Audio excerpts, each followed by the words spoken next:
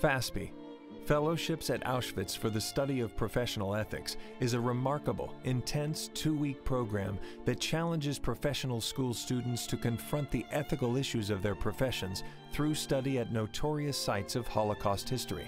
It's a question of what role the professionals played in the Holocaust and what can be derived from that for today's professionals. It's an experience that might sort of speak to what's coming from your soul rather than from your head.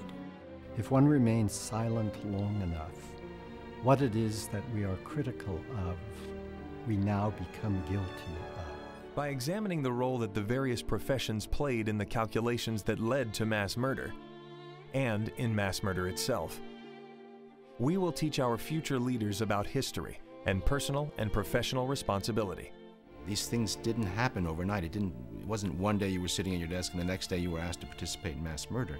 There was a process that led to that, and I think examining that process and examining the roles of the various professions is crucial. It is really to the everyday lapses of ethics that we are addressing this program, to contemporary issues that professionals will face immediately upon leaving graduate school.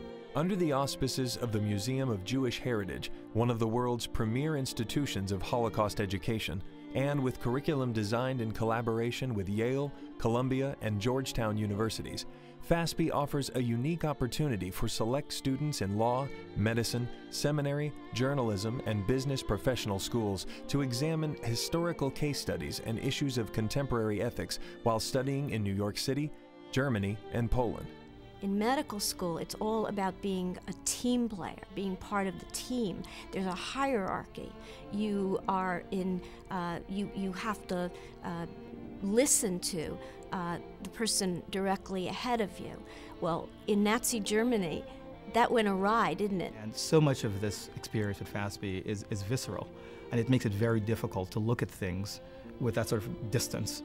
The way that we write about genocide today, the way that we write about corruption, the way that we hold people accountable, these are eternal lessons. So what happened then, I think, has lessons for all time. You can walk through your life and think of yourself as good and do very terrible things. So you really have to decide at any moment when you're interacting with every patient, what is good right now.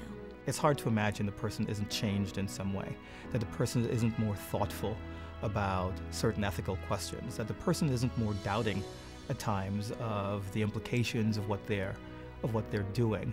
This will be an important reminder to them that the issues they're dealing with are not simply matters of technique, but that they are matters of character and commitment. FASPE offers a new approach to examining professional ethics. The power of place and site-specific engagement challenge the next generation to question the consequences of their actions, to recognize their own responsibilities, to live their professional and personal lives informed by what they have studied and seen at authentic sites of this powerful history.